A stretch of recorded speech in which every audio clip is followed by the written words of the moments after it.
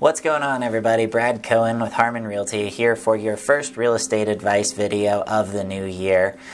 In this video, I'm going to be giving you my predictions for the 2022 real estate market. We're off to a very fast start this year, having already signed 56 contracts, 72 sold properties, and 52 new active listings. It's obvious that the snowy weather we've had thus far in January has not slowed our start. In this video, stay tuned for my predictions and things to watch for the 2022 market.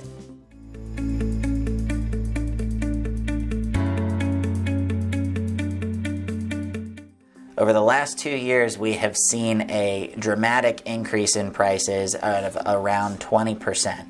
This is very out of the normal for the real estate market, and I could spend a huge amount of time explaining why that has happened.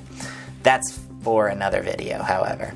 This year, in 2022, I am predicting that we will see a much more return to normal and back to the historical average of between 4 and 6% increase in prices and appreciation for our total market. And, for what it's worth, no, I do not expect prices are going to come down. Second, inventory. We've heard for the last 3 to 4 years how inventory levels have been extremely low. This year, I'm predicting that inventory will increase a little bit, but not so much that it's going to affect the overall market, and honestly, it may not even be a noticeable change. Over the last year, we have seen an uptick in new construction in our area, which has helped inventory levels, but that has not come without pains of the global supply chain interruptions that have been tied to COVID. Unfortunately, at this point, the pace of new construction has not kept up with the demand that we've seen thus far. My hope for 2022 is that we will see more investors selling rental property and more empty nesters selling their homes and downsizing. Finally, interest rates will rise, and they have already started to.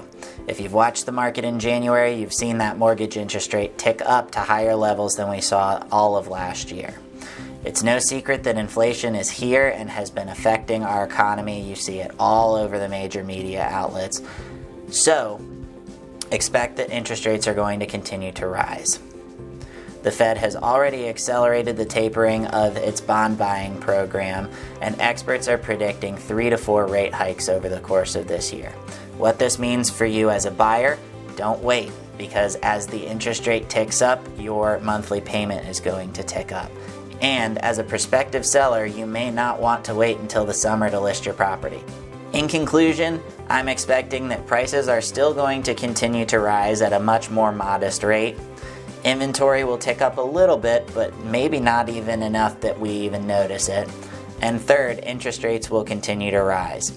If you have questions about how these things affect your particular circumstance, or if you think I'm off my rocker, hit me up in the comments or send me an email or text and we'll connect about it and talk about your particular situation. Thanks so much for watching my video. Brad Cohen, Harmon Realty, your local real estate resource here in Harrisonburg, Virginia. See you next video.